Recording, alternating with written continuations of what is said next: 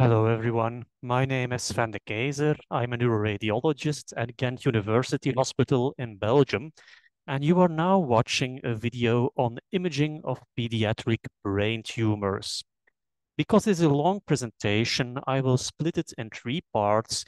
The first part will be about pediatric brain tumors in the posterior fossa.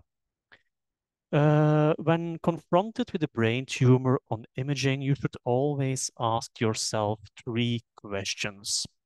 The first question is, how old is the patient? Because the kind of brain tumors you encounter in children is totally different compared to the brain tumors you find in adults. Where is a tumor located? Because brain tumors tend to have a very specific differential diagnosis based on the location, which explains why I am now focusing on posterior fossa tumors, for example. And lastly, what does the tumor look like on imaging? If you answer these three questions, you will arrive at a reliable diagnosis or differential diagnosis. Now, there's a huge difference in the spectrum of brain tumors you can see in children compared to adults, but even in the pediatric population, you will see that there are some tumors that are mainly found in very young children, such as infants and toddlers. Other tumors are more prevalent in school-aged kids and teens and brats. And lastly, we also have some tumors in adolescents and young adults. So even the pediatric population is not a homogeneous population. We will see differences in the kind of tumors depending on the age of the child. Now, the spectrum of brain tumors you're going to encounter in children is, and I am repeating myself, totally different compared to adult patients. First of all, what is missing here on this pie chart? Metastasis. Metastases are the most frequent brain tumor in adults, but are very, very infrequent in children. They are here hidden in other. They constitute about 1% or maybe 1.5% of pediatric brain tumors. And when a child has cerebral metastasis, the most likely primary will be a neuroblastoma. So metastases are rare in children. The most frequent kind of tumors in children are the glial tumors, tumors derived from glial cells. And these constitute about 50%, about half of pediatric brain tumors. Now, the kind of glial tumors we find in children is not comparable to the kind of glial tumors we find in adults. In adults, the most frequent glial tumor is a glioblastoma. A glioblastoma is rare in children. Astrocytomas and oligodendrogliomas characterized by an ADH mutation, and in the case of oligodendrogliomas, a 1p19q co-deletion are also very infrequent in children. The spectrum of glial tumors in children is totally different. So they are not the same as in adults. For starters, the most frequent glioma in children is the pilocytic astrocytoma, which is a very benign tumor, a WHO grade 1 tumor. The high-grade gliomas and low-grade gliomas are diffuse gliomas, which means that they are not sharply circumscribed from the surrounding brain parenchyma, but tend to infiltrate the brain parenchyma. Diffuse gliomas also occur in adults, see, and constitute astrocytoma, oligodendroglioma, glioblastoma. In children, gliomas tend to have very weird names.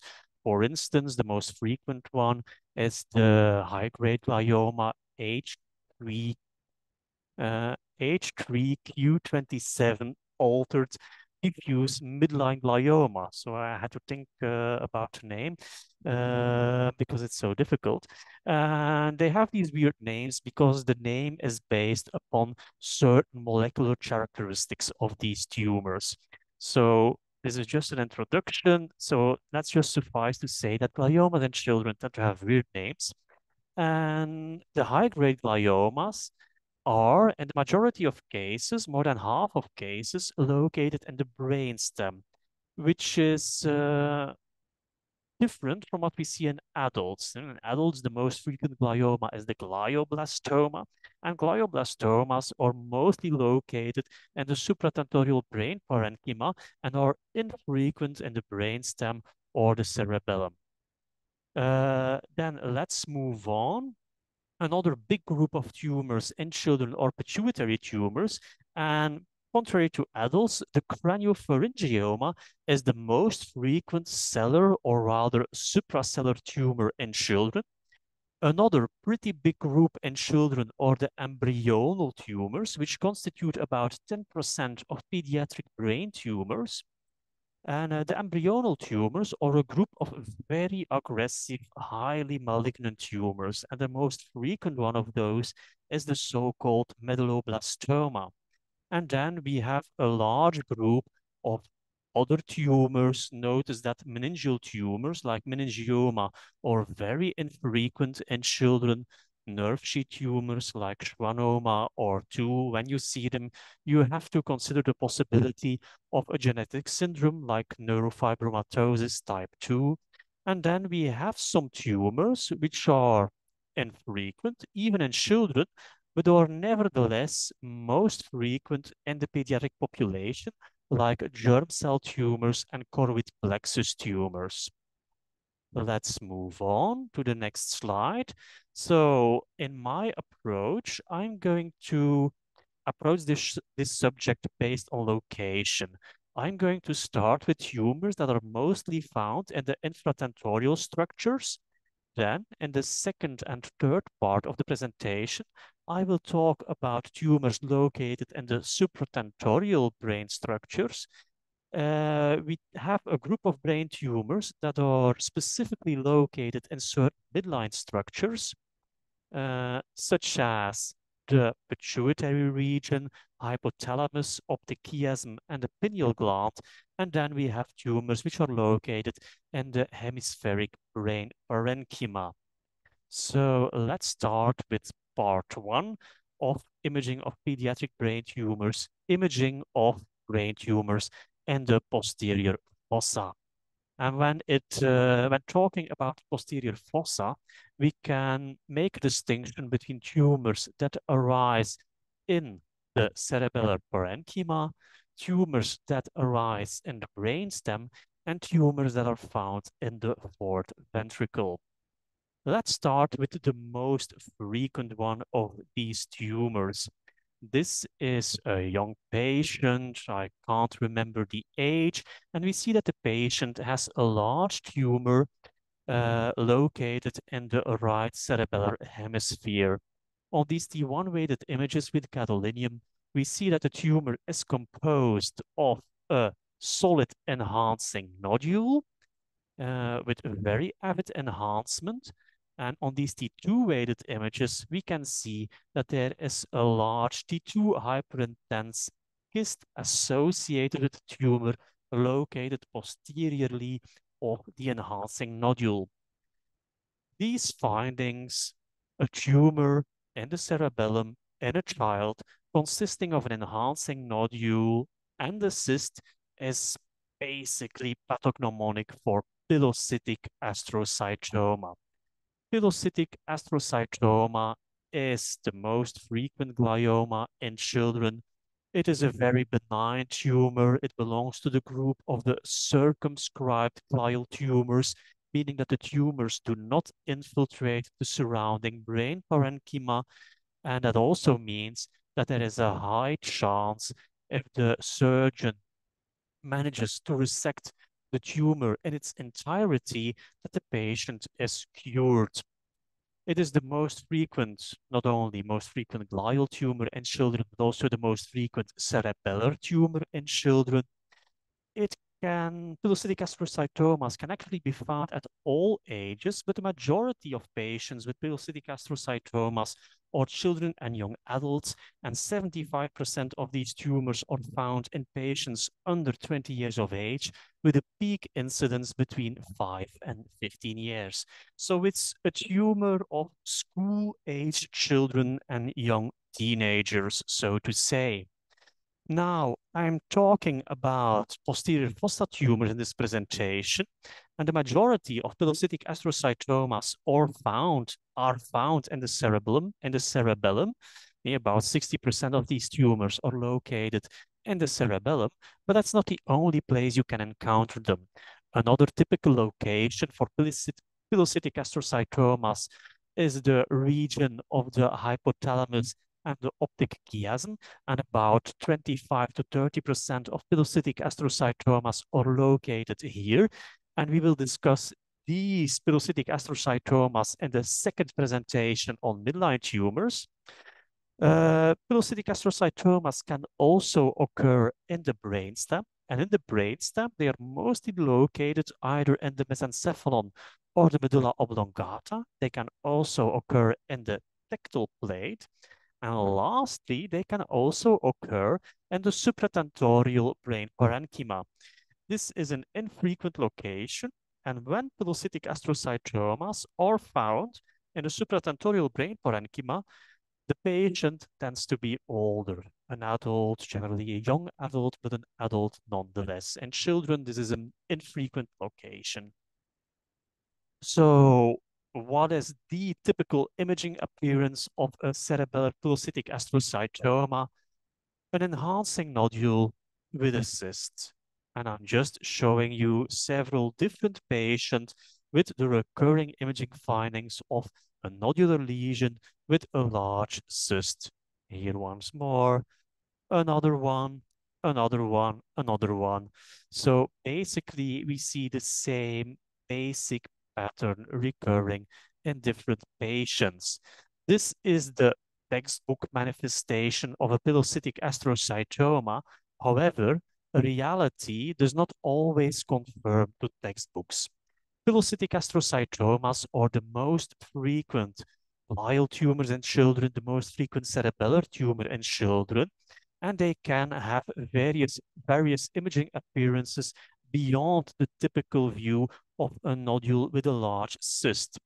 So we can see that there can be some variability in the size of the nodule. In this patient, the nodule is rather small and the cyst is big.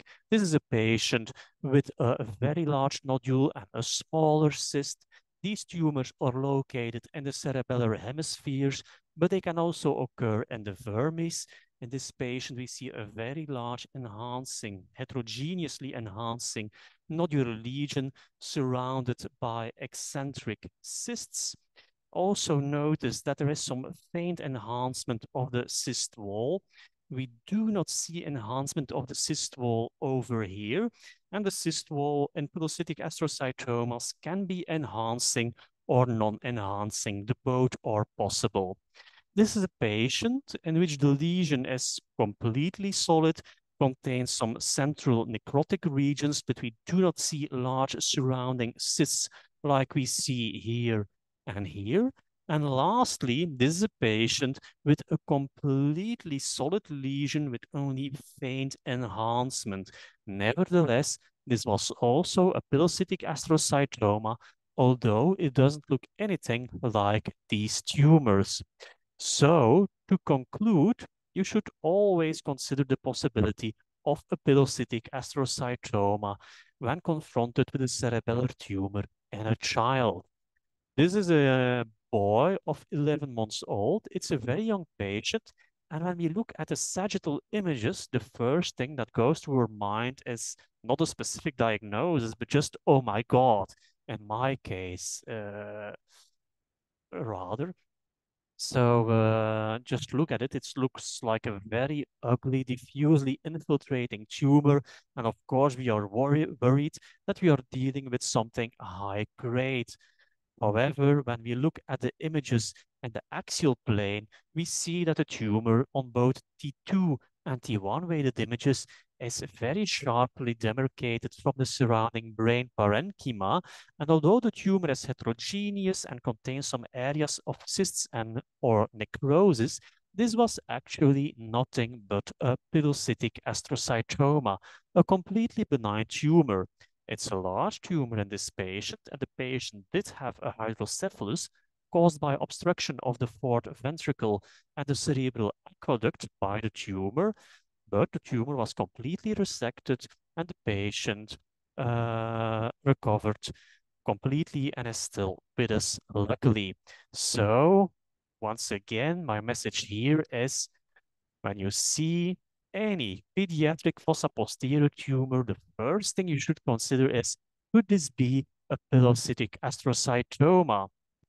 When not to consider pilocytic astrocytoma, well, I'm going to show you.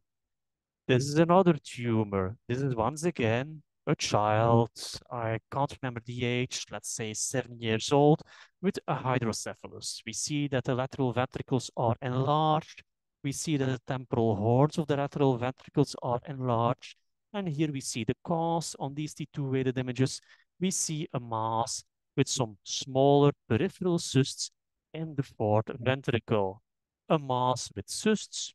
Maybe it's pilocytic astrocytoma, but that's not the case because I moved on to a different topic. Some arrows to show you the hydrocephalus, an arrow to show you the tumor, and we're dealing with a child with obstructive hydrocephalus and a fourth ventricle mass. What is this?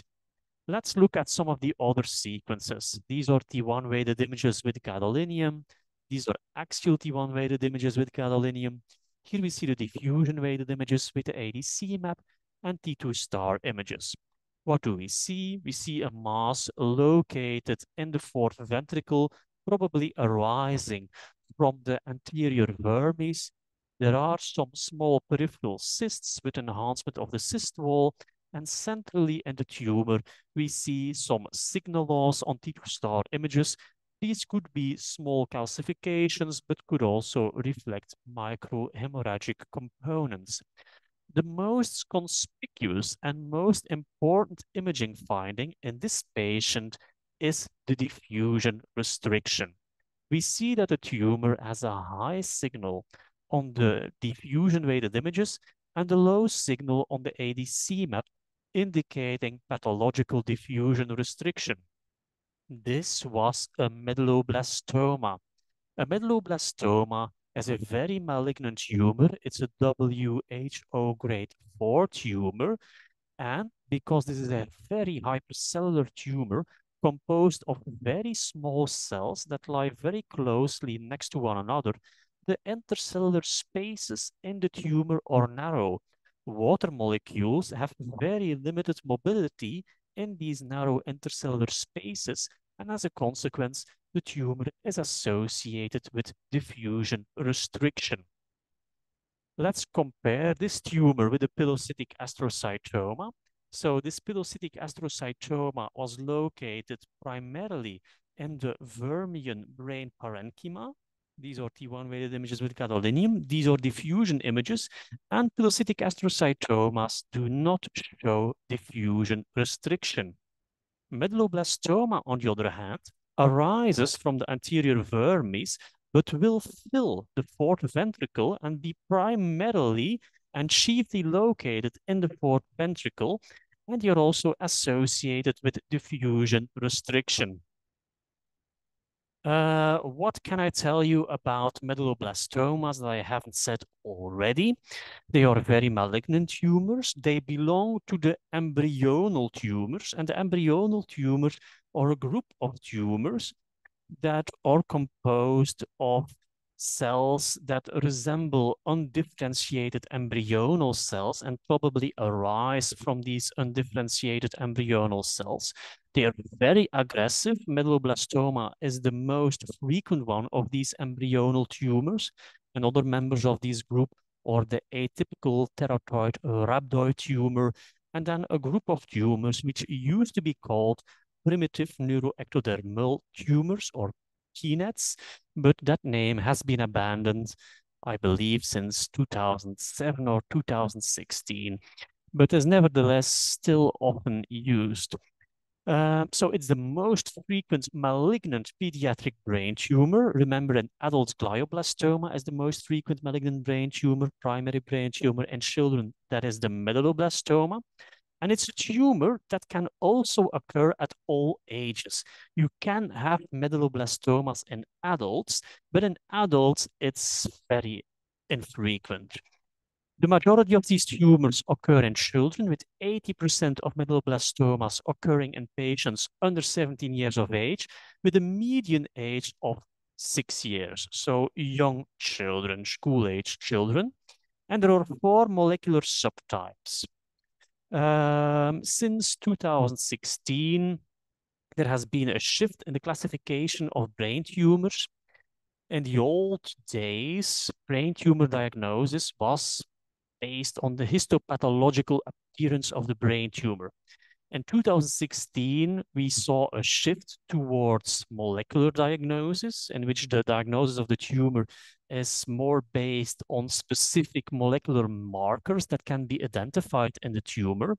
And this was further elaborated in the 2021 WHO classification.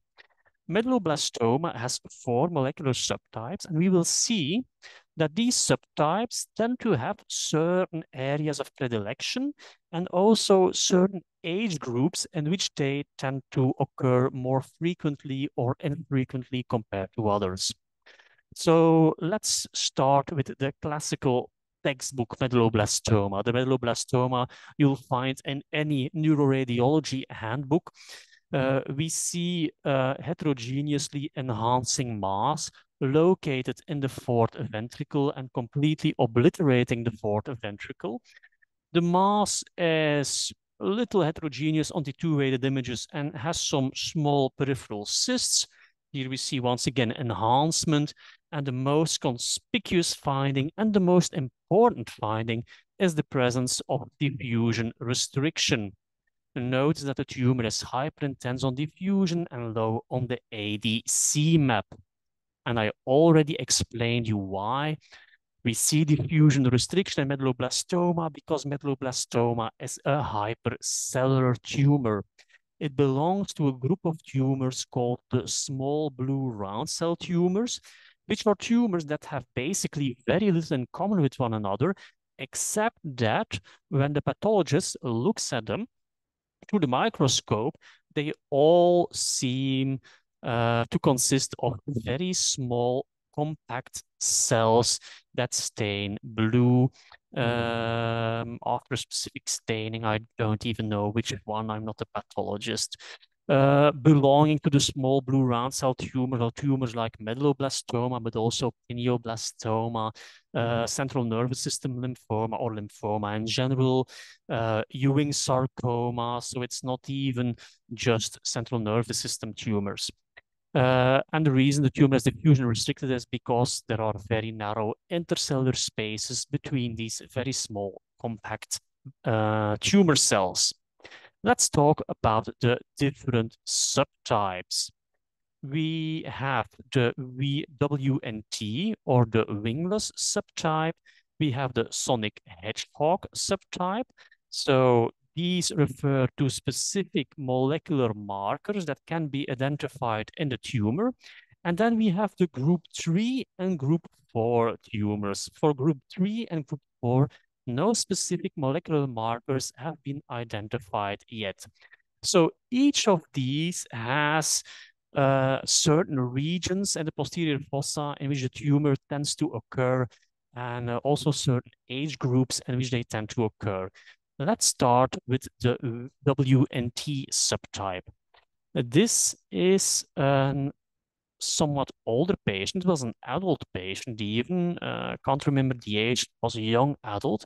And we see a T2 iso-intense, slightly hyperintense maybe, tumor located in the region of the left middle cerebellar peduncle and cerebellopontine angle. It contains a central cyst. We also see enhancement, except in the central kystic region, on T1-weighted images with gadolinium. And once again, the most important finding is the presence of pathological diffusion restriction.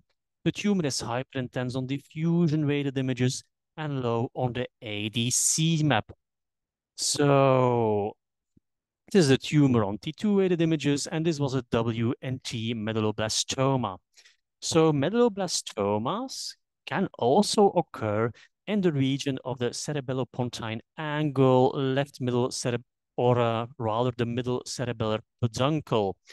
And this is a location that we can see in children, but also in adults. And if you have to have a medulloblastoma, let it be this subtype, because this is the subtype with the best prognosis. Nevertheless, it's still a very aggressive malignant tumor. So the tumor is broadly localized in the region of the Luschka foramen, cerebellopontine angle, middle cerebellar peduncle. So this region basically. And why is that? Because this tumor is derived from cells that actually belong to precursor cells of the brainstem. And these migrate from the anterior vermis to the Luschka foramen to the posterolateral brainstem surface. So if some of these cells are arrested in their migration and then undergo malignant transformation, that explains why we can see these WNT medulloblastomas in the region of the Luschka foramen. However, since these tumors arise from these cells arise from the anterior vermis, WNT medulloblastomas can also be seen centrally in the fourth ventricle. Basically, you can find them anywhere along this trajectory. So let's move on. Oh yeah, I indicated tumor for you, for those of you who hadn't seen it. And also notice this tumor is exactly located in the region of the Luschka foramen. On these T1-weighted images with the gadolinium, we see here the plexus in the left Luschka foramen. We can also discern the plexus on the contralateral side, and the tumor is located laterally of the plexus in the Luschka foramen. So typical location, and also notice the diffusion restriction of the tumor. This is the second subtype, the sonic hedgehog subtype. Once again, we see a tumor that is iso-intense on T2-weighted images, iso-intense to the cerebellar cortex, contains small cysts or areas of necrosis, has some perilesional edema. This tumor has basically no contrast enhancement whatsoever. An unpopular opinion, but I believe that the value of contrast in the differential diagnosis of brain tumors, especially pediatric brain tumors, is overrated, and diffusion is the most important sequence there is. And this is proven here because the tumor is very hyperintense on diffusion-weighted images with low signal on the ADC map. This is diffusion restriction. This is a medulloblastoma located in the cerebellar hemisphere, and that is a typical location for the sonic hedgehog subtype of medulloblastoma. These are located in the cerebellar hemispheres. These are two sonic hedgehog subtype medulloblastomas. Both patients were not children, but young adults, because this is another subtype that can be found in adult patients, which tend to be then younger adults. Both patients were in their early 30s. And notice that in the two patients, the characteristics on T1-weighted images with gadolinium are completely different, proving my point that the value of contrast sequences is a bit overrated in my opinion. Here there is no contrast enhancement whatsoever, or very, very faint, and here the tumor is strongly enhancing. What both tumors have in common is pathological diffusion restriction. Both tumors are very diffusion restrictive, and both were medulloblastomas. The sonic hedgehog subtype is a medulloblastoma type that is mainly seen in either infants or in adults, and it's a tumor with an intermediate prognosis. So it's not so good as the WNT subtype, but not so bad as some of the classical fourth ventricle medulloblastomas. And now we're moving on to the classical location, the fourth ventricle. Basically, any subtype can occur there, okay? We already saw that the WNT subtype can also be found in the fourth ventricle because the tumor cells basically originate in the anterior vermis. SHH medulloblastomas can also occur in the fourth ventricle, but the classical ones are the so-called group 3 and group 4 medulloblastomas. These are both low associated with diffusion restriction. We see a high signal on the DWI images. And in this patient, the first patient, we see that the medulloblastoma is strongly enhancing, a bit heterogeneously, small cyst or area of necrosis. But in the second patient, let's compare, we see very little enhancement. We see some patchy enhancement here inferiorly in the tumor. For the most part, this tumor is not enhancing or not so much. Classical fourth ventricle medulloblastomas with strong enhancement are typically group 3 medulloblastomas, and the little enhancing medulloblastomas are typically group 4 medulloblastomas. Remember, nothing is absolute, nothing is 100% in radiology. These are just tendencies, but if you see a strongly enhancing medulloblastoma, chances are higher that it's going to be group 3 than group 4. So the group 3 medulloblastomas or medulloblastomas are mainly seen in infants and children. They have the worst prognosis, and they are characterized rather by intense contrast enhancement. The group 4 medulloblastomas can be seen in all age groups, but mainly in children, less in adults, and even less in infants, and they have an intermediate prognosis. So the group 4 medulloblastoma is actually the typical childhood fourth ventricle medulloblastoma. So let's summarize. We started with a comparison between a pilocytic astrocytoma, which shows no diffusion restriction, and then a classical fourth ventricle medulloblastoma can be any subtype, but mostly group 3 and group 4. We also saw diffusion restrictive tumors in the area of the Luschka foramen, which tend to be WNT medulloblastomas and cerebellar hemispheric medulloblastomas, which are generally of the sonic hedgehog subtype. And what all medulloblastomas, independent of the molecular subtype, have in common is diffusion restriction. So my message is consider medulloblastoma in any pediatric posterior fossa tumor with diffusion restriction. What else do you have to look for in a patient with a suspected medulloblastoma? We see a young child with a fourth ventricle tumor. There is avid contrast enhancement. This was a group 3 medulloblastoma. And do we see anything else? Be careful for satiety of search. These are the diffusion-weighted images confirming that it is a medulloblastoma. Let's zoom in a little bit and let's look a bit closer. We see contrast enhancement superficially of the tectal plate and also some contrast enhancement in the cerebellar fissures. This is leptomeningeal seeding, and medulloblastomas are associated with a very high risk of leptomeningeal seeding. Leptomeningeal seeding can be seen in about 25% of children at diagnosis. So always look for possible leptomeningeal seeding in a child with a suspected medulloblastoma. Also do an MRI of the spine because these leptomeningeal deposits can drop in the spine and be located as low as the sacrum. So always do an MRI of the spine and make sure it's the full spine. Okay, lookalikes. We have two children with similarly looking tumors located in the fourth ventricle. This is a 4-year-old girl. This is a 9-year-old boy.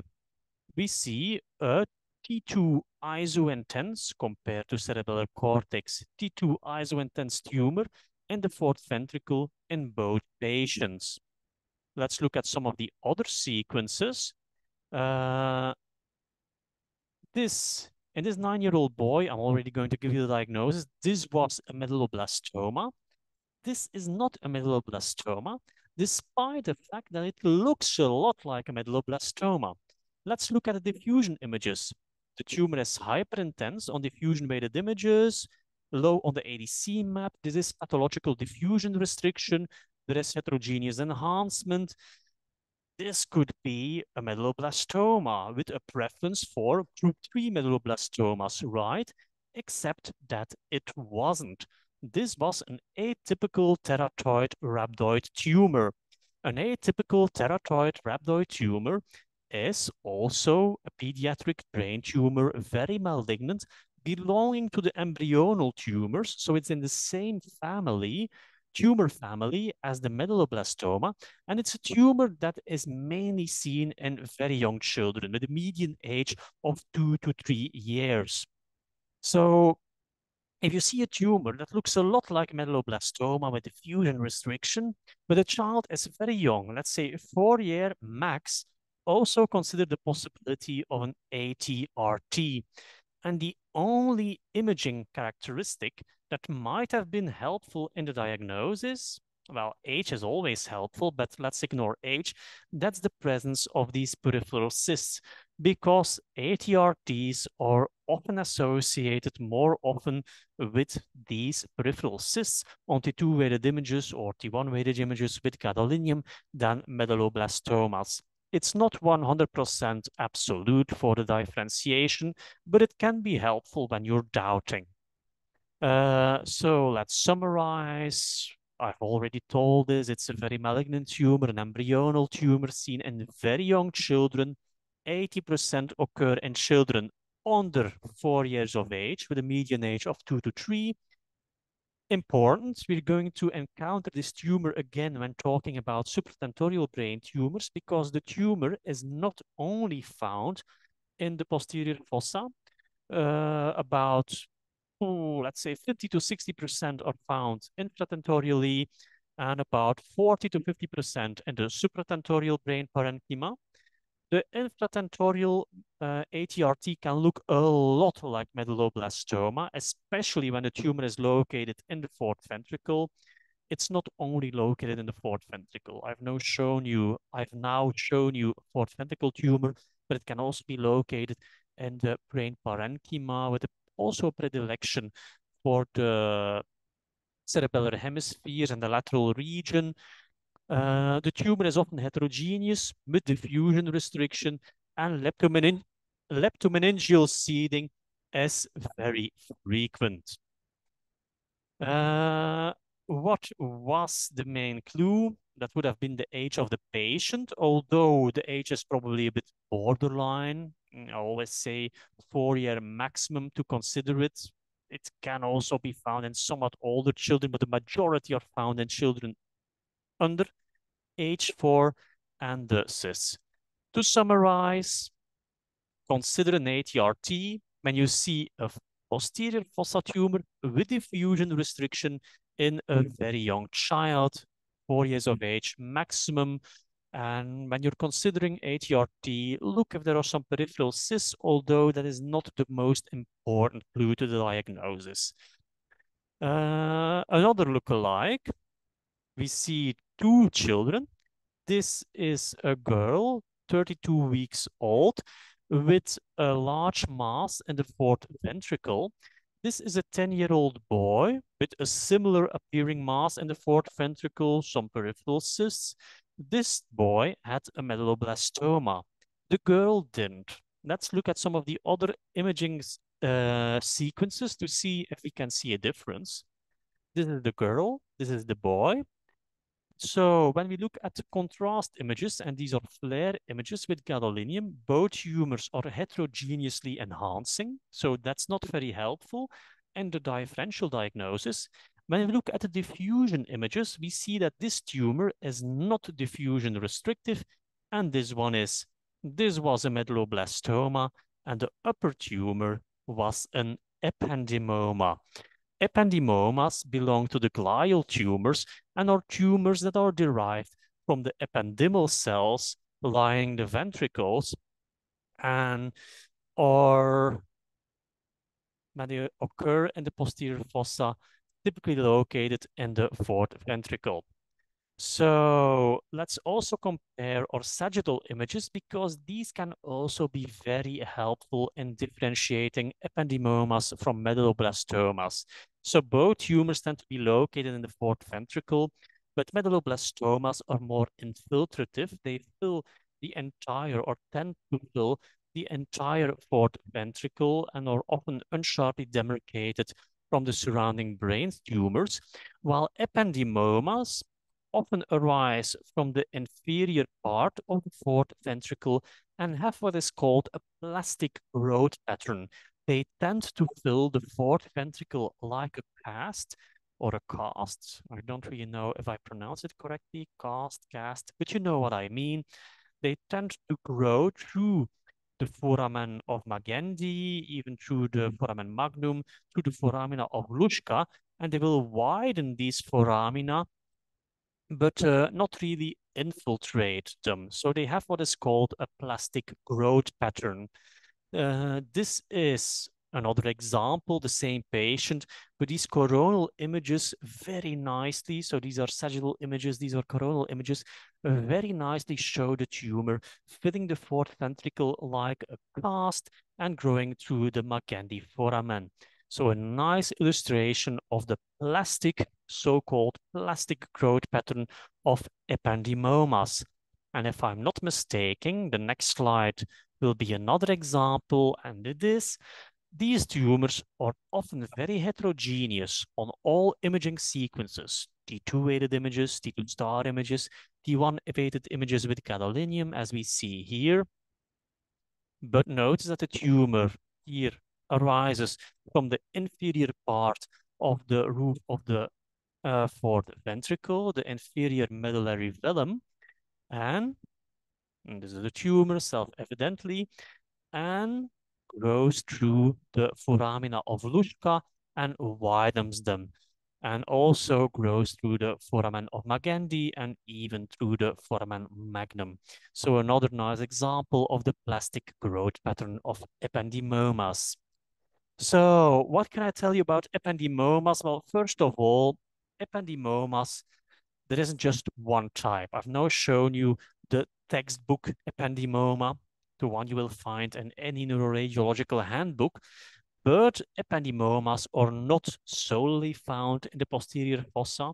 The majority are found there, about 60%, but they can also occur in the supratentorial brain parenchyma, about 30%. And when they occur supratentorially, the majority are not even located in the ventricles, but in the brain parenchyma, extraventricularly, which is a bit bizarre, assuming that these tumors arise from ependymal cells. So probably these tumors arise from ependymal cells that got trapped in the brain parenchyma one way or another.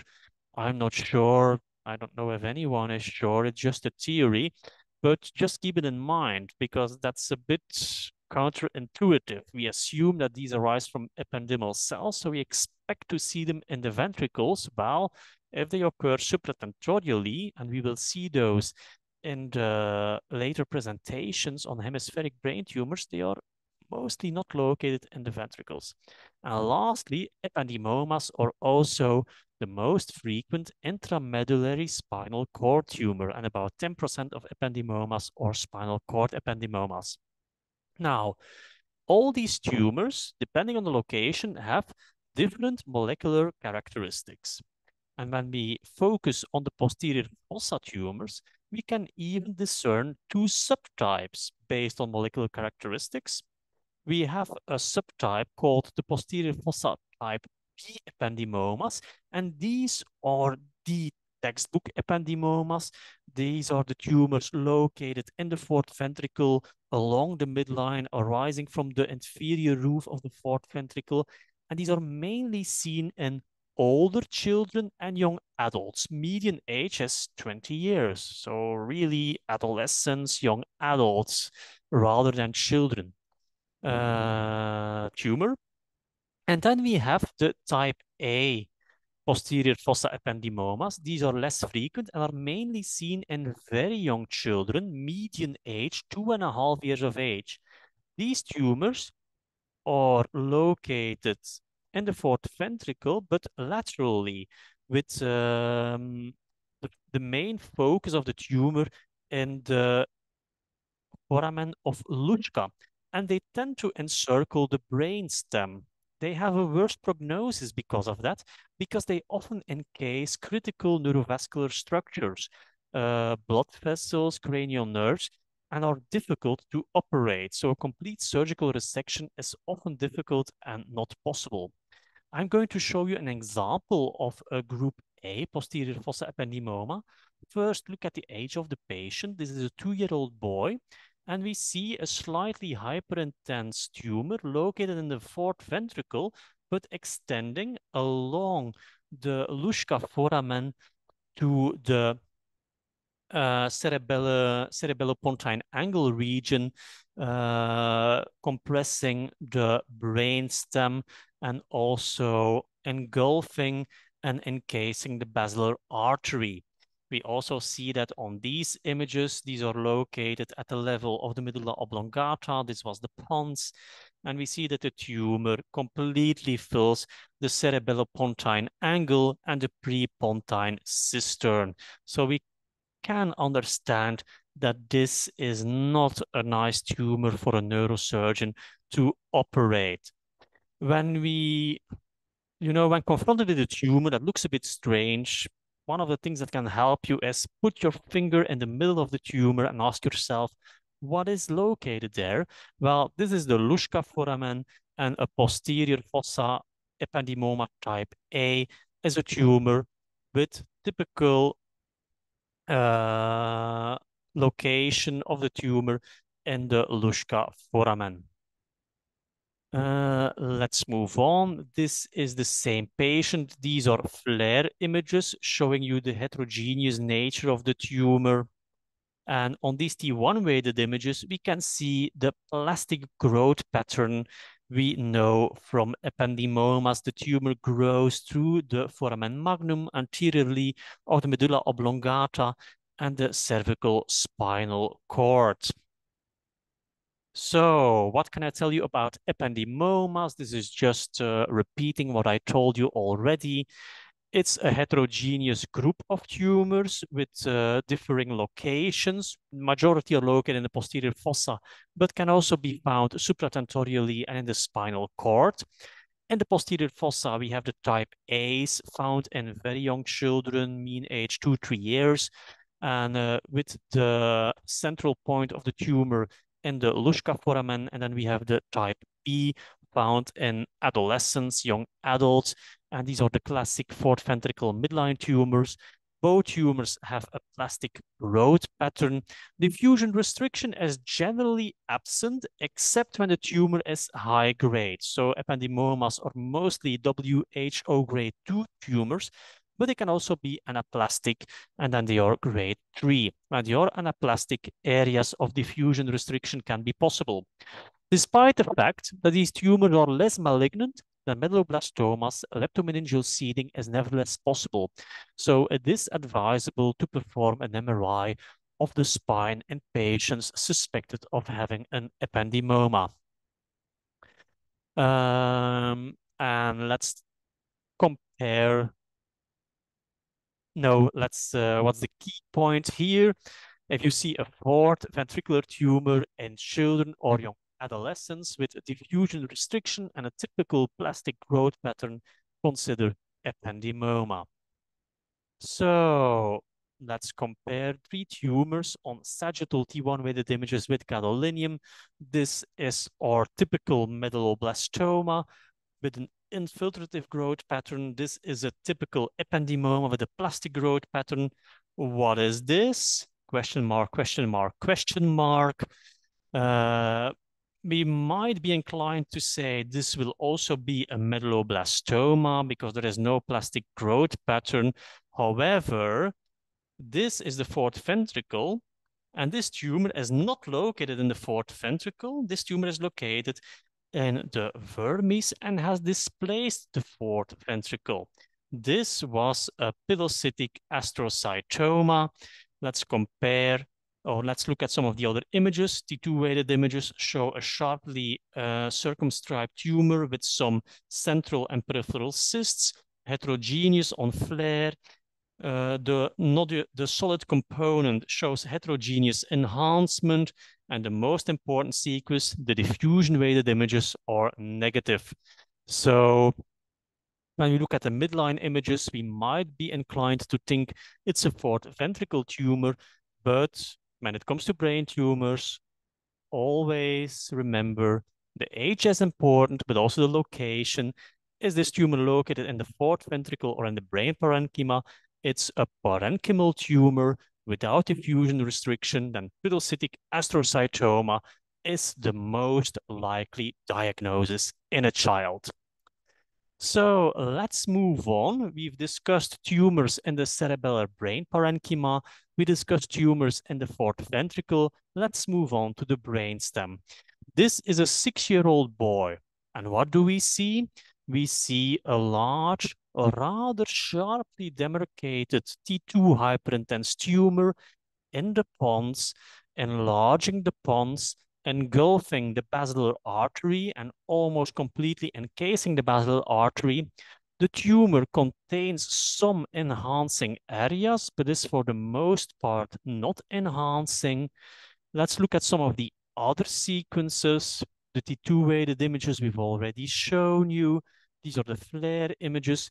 On the diffusion-weighted images, we see some areas with an increased signal on diffusion and a low signal on the ADC map, reflecting diffusion restriction. But for the most part, the tumor is not diffusion restrictive, and the same applies to the T1-weighted images. We see some areas that are enhancing, but for the most part, no enhancement. Now, if you were to tell me this is a brainstem glioma, you are correct. But remember the pie chart I've shown you at the start of this presentation. There are a lot of gliomas out there. Saying that this is a brainstem glioma isn't saying much. What kind of glioma are we talking about here? Which one is this? And that's important. This is a diffuse midline glioma, H3K27 altered. We are now dealing with the diffuse gliomas, and I told you at the start of the presentation, diffuse gliomas in children tend to have very weird names based on the molecular characteristics of the tumor. The H3 histone shows some mutations in this tumor, and as a consequence, they named this tumor after these mutations. H3K27 altered glioma. The majority are located along the midline, mainly in the pons in young children, but they can also be located in supratentorial midline structures like the thalamus, and that is something mainly seen in older children and in adolescents. And it's a diffuse tumor. So what was I telling you? So the majority of diffuse brainstem gliomas belong to the or are H3K27 altered tumors. These are very malignant, very aggressive tumors, WHO4, and they have a very poor prognosis. They are mostly found in the pons in young children, but can be found in other midline structures like the thalamus in older children and adolescents.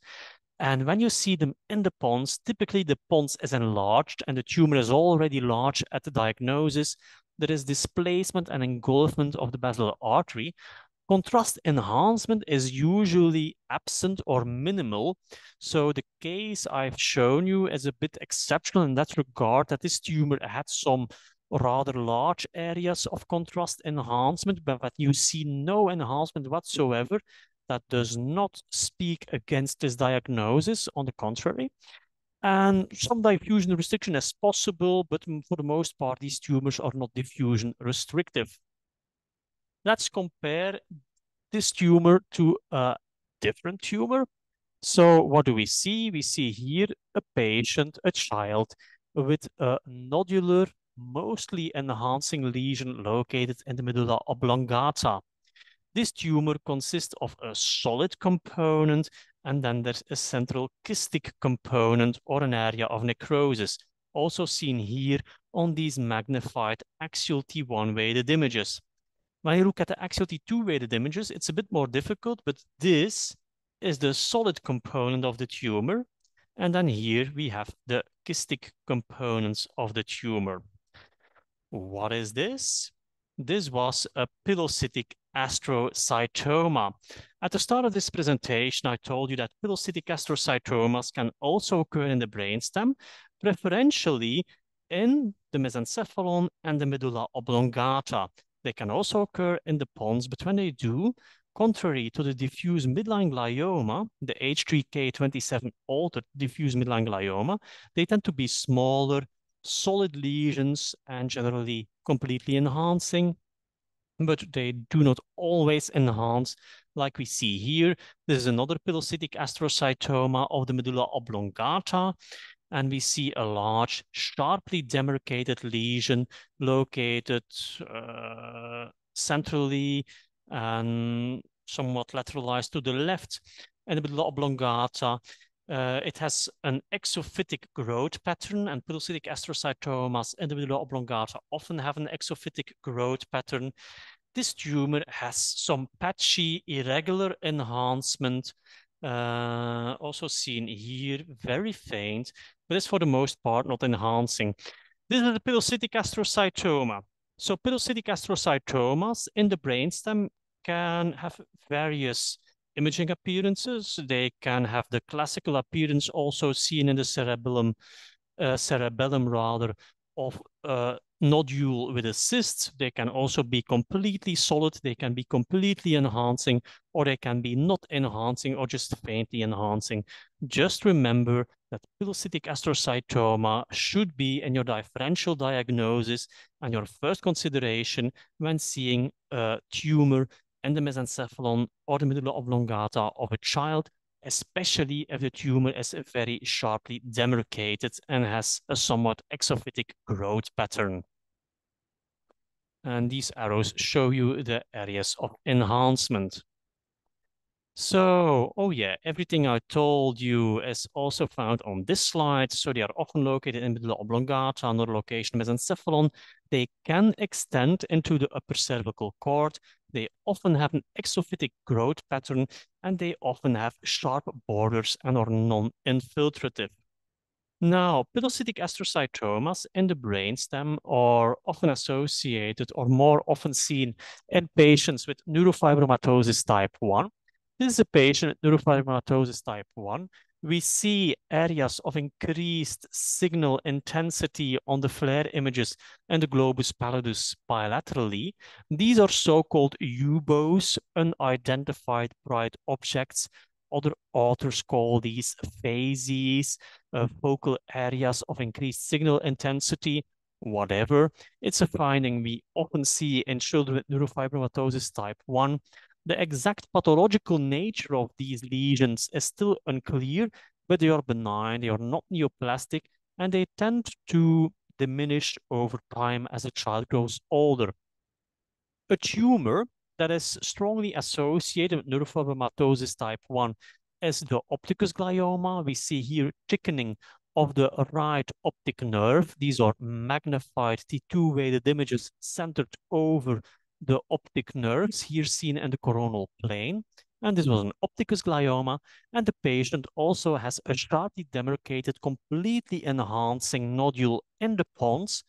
The lesion was not operated upon. We are just following this up. We're doing a wait and scan approach. The tumor does not seem to grow over the MRIs that have been performed over the course of 1 year. And we believe this is probably a small pilocytic astrocytoma. but we have no pathological confirmation. This is another patient. This patient has a very extensive UBOs on these FLAIR images in the globus pallidus, the pulvinar of the thalamus, and also in the fornix bilaterally. Oh, I was expecting arrows. And we also see a kystic lesion on the right side in the mesencephalon corresponding to a pilocytic astrocytoma. And the mesencephalon is another preferential location of pilocytic astrocytomas in the brainstem. Now, let's move on to one of the last cases on brainstem tumors. What is this? We see on these T2 weighted images a T2 hyperintense space-occupying lesion in the medulla oblongata. There the borders are a bit unsharp. Yeah, it's a lesion in the medulla oblongata. There is some enlargement of the medulla oblongata. There is some exophytic growth. So we are inclined to say this is a pilocytic astrocytoma. The tumor has this somewhat bizarre appearing irregular contrast enhancing component, but for the most part, the tumor is not enhancing. And well, based upon the location, the fact that it is a child, we are inclined to say, well, pilocytic astrocytoma, but what is bothersome for me is that the borders of the tumor are somewhat unsharp here. And pilocytic astrocytomas have no infiltrative growth pattern. Also here on these T1 weighted images, this tumor is not sharply demarcated. I wasn't sure. I said could be pilocytic astrocytoma, but the pathologist proved me wrong. This was a diffuse glioma, low grade, so it's not a high grade H3K27 diffuse midline glioma, which mainly occur in the pons in children. So luckily, it was a low grade. It was a so-called MAPK pathway altered low-grade pediatric glioma. I told you at the start of this presentation, diffuse gliomas in children have strange names. This entity was introduced to the WHO 2021 classification, so it's basically a very recent entity. And as a consequence, there aren't a lot of studies on the imaging appearances of this glioma subtype. So what can we tell about it? Pathologically, the tumor has no ADH mutation. So ADH mutations are mainly found in adult type diffuse glial tumors like HDA mutant astrocytoma and oligodendroglioma. The tumor has no mutations or alterations in the H3 histone, which is something we see in the H3K27 diffuse midline gliomas. So we do not have the molecular characteristics of these high-grade gliomas. Histopathologically, these tumors have no signs of malignancy, and the good people of the WHO are not sure yet if they should consider this a WHO grade 1 or grade 2 tumor. As I said, it's a recently introduced entity, so when it comes to the typical imaging features, these still have to be determined. So it's interesting because we just have to keep an open mind. We are confronted in this patient with a tumor that does not have the typical location of an H3K27 altered midline glioma. It has a typical location of a brainstem pilocytic astrocytoma, but tends to look a bit more infiltrative than what we would expect. And just keep in mind that other gliomas, like these low-grade pediatric gliomas, can also occur in the brainstem. So there are more tumors to be found in the brainstem than just the diffuse midline glioma or the H3K27, what am I saying, or the pilocytic astrocytoma. So we're almost finished with pediatric brain tumors in the posterior fossa. This is a patient with a ventriculomegaly, probably a chronically compensated arrested hydrocephalus. In a neurofibromatosis type 1 patient, we see some UBOs in the basal ganglia. And this patient had what seemed like a small web in the cerebral aqueduct. And this is what we said. We said, well, we think this is an aqueductal web, a congenital aqueductal stenosis, which has caused this chronic hydrocephalus or chronic ventriculomegaly in the patient. But a couple of years later, what do we see? This is an evolutive lesion. This lesion has grown, so this is a tumor. It hasn't grown much. 2 years have passed. If this were a high-grade lesion, well, it probably would have exploded by now, but it hasn't. This is probably either a pilocytic astrocytoma or these MAPK pathway-altered low-grade gliomas also tend to occur in the tectal plate. So it could be one of those. Patient was not operated. I believe they did a third ventriculostomy, but probably not here yet because we don't see flow voids through the bottom of the third ventricle. But just keep in mind, and in retrospect, when we look at these images, we could say, well, maybe this was the tumor. Maybe we should have seen this because the signal is a little bit increased in a micronodular fashion. So let's summarize. When it comes to brainstem gliomas, we can make a distinction between two types. We can have diffuse brainstem gliomas, and the majority of those will be located in the pons, will be high grade, and will be H3K27 altered diffuse midline gliomas. Or your gliomas can be focal, sharply demarcated. They can be completely enhancing, a cyst with an enhancing nodule. They can be solid with some areas of enhancement, whatever. These will mostly be pilocytic astrocytomas, tend to be located mostly in the mesencephalon or medulla oblongata, and there is an association with neurofibromatosis type 1. So that concludes my presentation on imaging of brain tumors in the posterior fossa in children. So we started with 3 questions. How old is the patient? Where is the tumor located? And what does the tumor look like? What should we remember from this presentation? When it comes to the first question, how old is the patient? We have seen pilocytic astrocytomas, and these can occur at all ages, but are mostly found in school-age children and young teenagers with a peak incidence of 5 to 15 years of age. We have seen medulloblastomas. These can occur in all ages, can be found in infants, can be found in adults, but for the most part, they are found in toddlers and school-age. I'm sorry, I'm having some pronunciation difficulties. School-age children with a mean age of 6 years. Then we have the atypical teratoid rhabdoid tumors, which are mainly found in very young children, 4 years of age maximum, with a mean age of 2 to 3 years at diagnosis.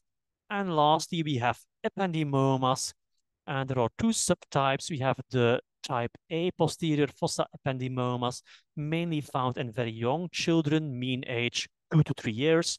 And we have the type B posterior fossa ependymomas, mainly found in older children and young adults. So that concerns the question age. Where is the tumor located? Well, if the tumor is located in the cerebellar hemispheres, first thing you should consider is pilocytic astrocytoma, but if the tumor shows diffusion restriction, also consider a sonic hedgehog medulloblastoma. And if it's a very young child with a tumor in the cerebellar hemisphere with diffusion restriction, consider ATRT. Then we have for the ventricle tumors, consider medulloblastomas, ATRTs, and ependymomas. And once again, diffusion restriction is important for the distinction between these 2 embryonal tumors with an ependymoma.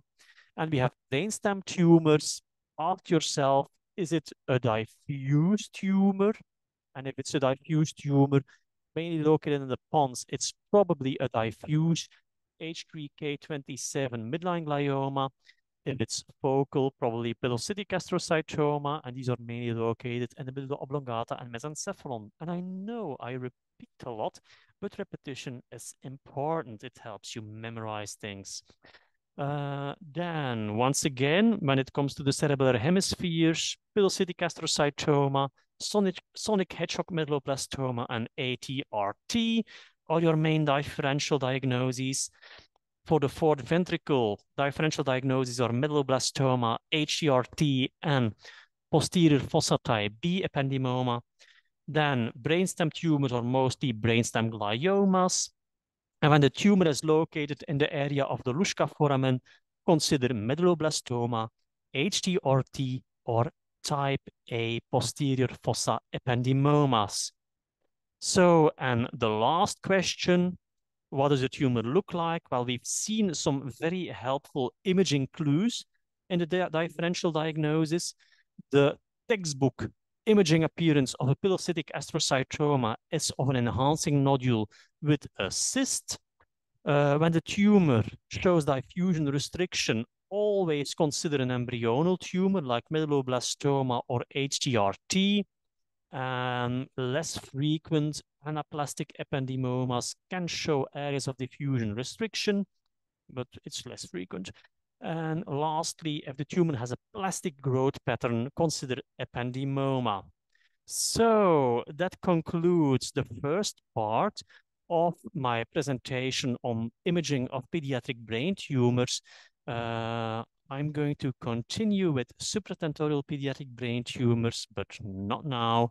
It will be uploaded tomorrow or maybe some days later, whatever. If you like this presentation, if you have any comments, feedback, or questions, just leave a message in the comments section, or you can also send me an email, neuroradiology.online@gmail.com. Thank you very much.